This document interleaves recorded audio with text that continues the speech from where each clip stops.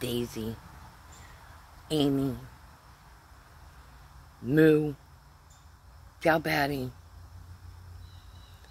whatever you prefer to be called.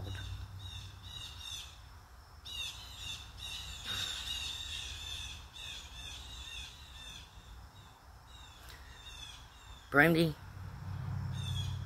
doesn't know where her child is, doesn't know what happened to her child, has been grieving for her child all this time,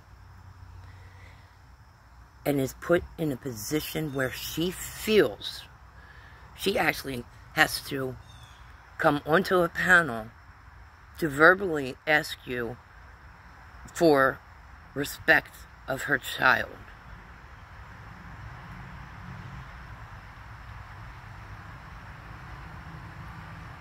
We're talking about somebody who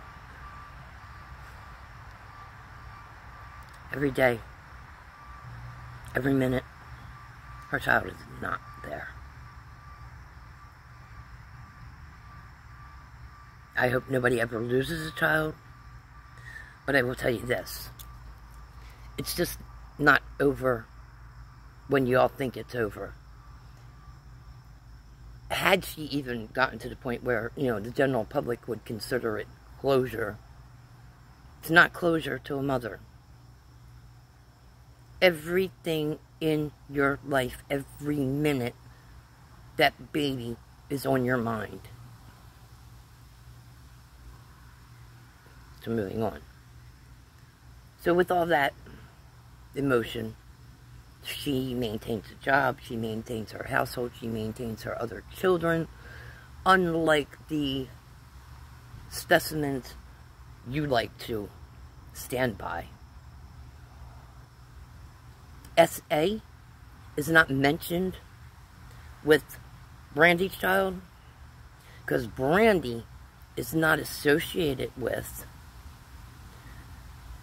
kin to, or self-admittedly anything near S.A. Before she got on your panel, she obviously has seen and heard things that extremely hurt her in reference to her child from your channel. And I'm going to assume, because I have no way of possibly knowing this, but I'm going to assume it was multiple times before she contemplated approaching you. Because she seems like the kind of person who wouldn't want to jump to a rash decision, so she probably had to think about it, like, did you mean it intentionally? Was it an accident? Was it just you did not have the knowledge to comprehend that it was disrespectful? She did the equation, she came to her decision, and she very, very respectively brought it to your attention, asked you specifically not to do one thing, which was associating her child's name with any storyline that had to do with S.A.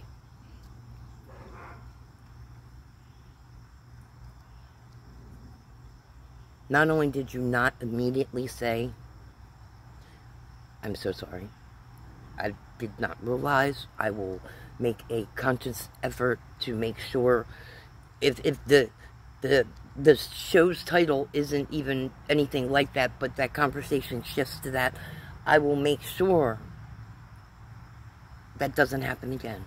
I'm sorry, Brandy. Right, side note, Brandy, Neil, I am extremely sorry that any of this happened. I truly, from the bottom of my heart, a grieving mother, and I can't imagine what it'd be like in your situation, which both are hard, but I think yours is harder, and I apologize, and I pray for you every day. Now back to Daisy. You flout up at her, raised your voice, got your I don't give a fuck because I need to make money tone. And then you went and let your cash cow. Try to inflict further damage to her. And although every video or live you have ever done, and if you look anywhere on these YouTubian streets, you see people referring to the fact that not only the people on your panel, but you overtalk everybody. Even when you have a special guest or whatever, you overtalk people, so nobody really knows what's being said or how to interact with it on a daily. But you sat there, dead silent. And you let that man not only finish a sentence, which is not in your characteristics, but berate her, tried to play psychological warfare with her,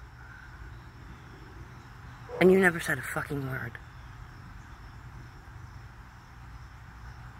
Until you started with, okay, Brandy, fine. I won't show his picture or run his name anymore. You disgusting fucking pig. I don't know why anybody calls you a cow, because you're a pig. You're swine. I mean, what is wrong with you that you would do that to a person? Like, seriously. Have you had a mental evaluation? I mean, everybody laughs and jokes, and some people take it, you know, honestly offensive, the way you treat your sister and everybody else.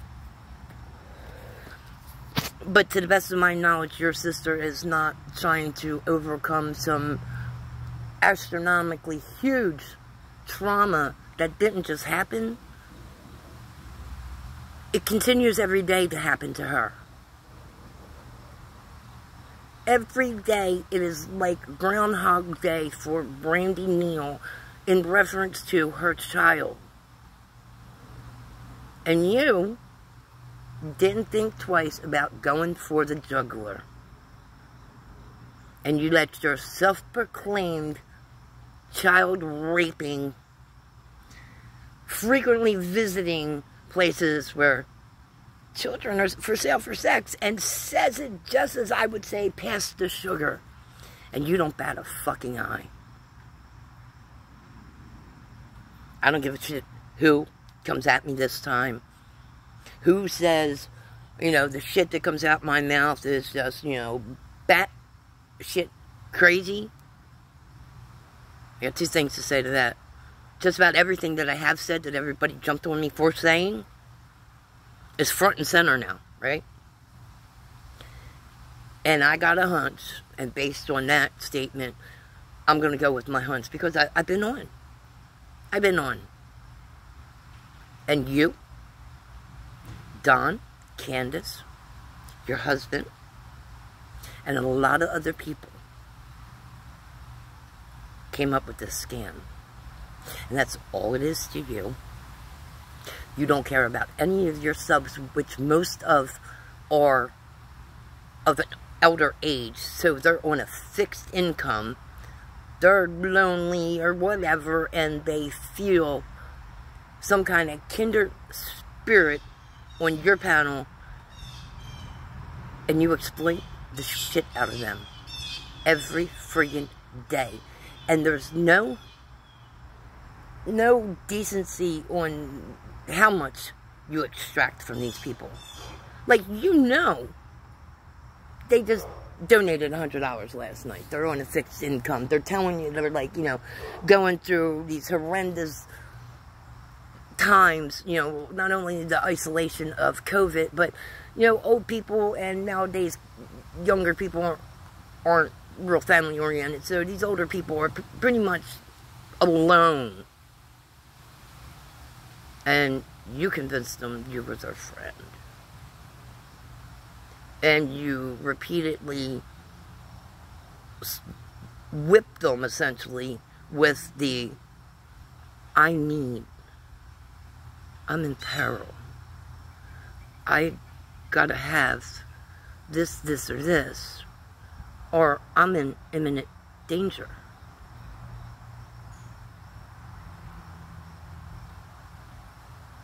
and they do the one thing that you have implied they could do to help you out of these situations.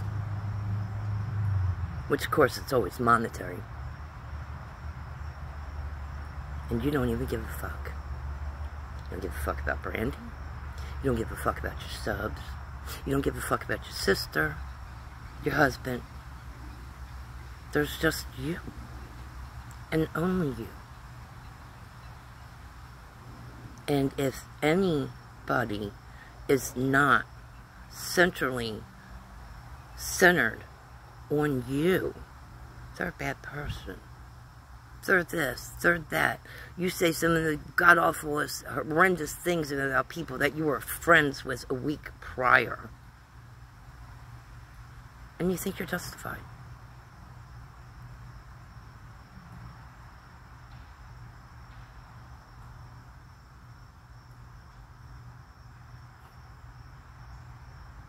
You're indignant. You lack intelligence. You have no empathy. Oh, and you're a liar about your SA. Because, see, like I keep saying, and while you're accusing me of all kinds of shit that I've never done, never thought of doing, and honestly, I don't even know how to, but I was on your channel for a long time.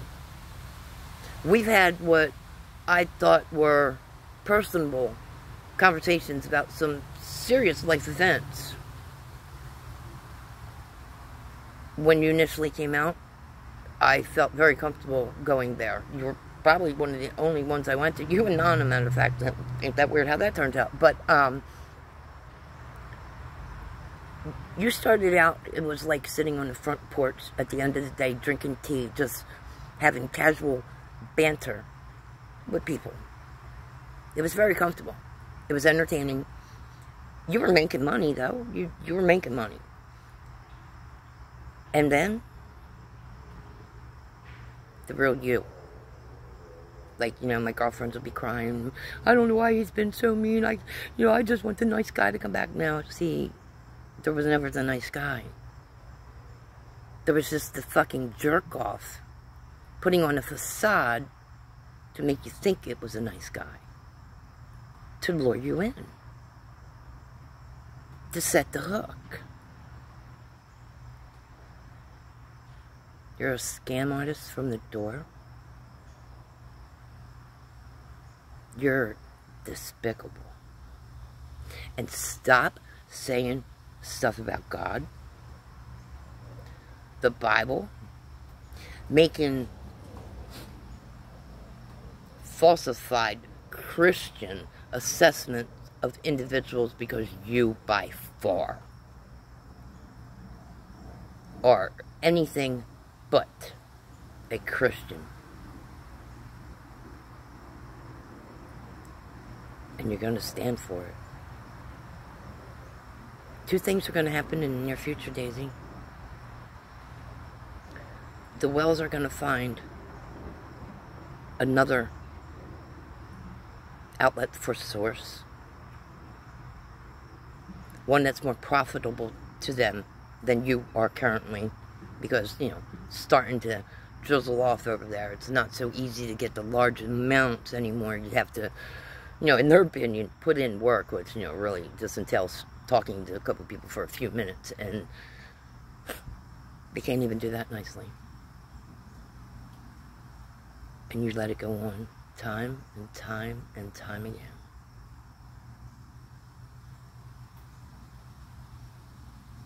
When they move on to their new source,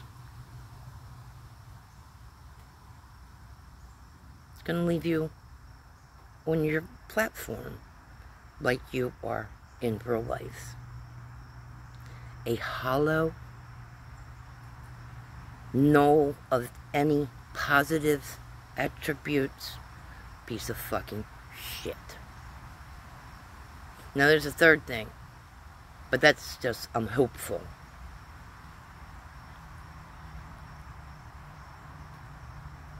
When all's said and done, I don't usually wish ill on anybody. but you're special. Not only do I hope you lose your platform on this app, I hope you are personally held responsible for every fucking penny that you laundered through this app. Doesn't matter who donated it, to who. You solicited it. You laid down the format. And you, by the trust that you had built with your subs, exploited them. Now go use your little computer to figure out the legalities of that. And I hope you get every bit of what you earned. You're despicable. I don't know if you have children. Well, obviously you have children because you have a grandchild at your house who's, you know, target age for Candace. But hey, come on over, Candy Panties, because we're going to put out the cash app.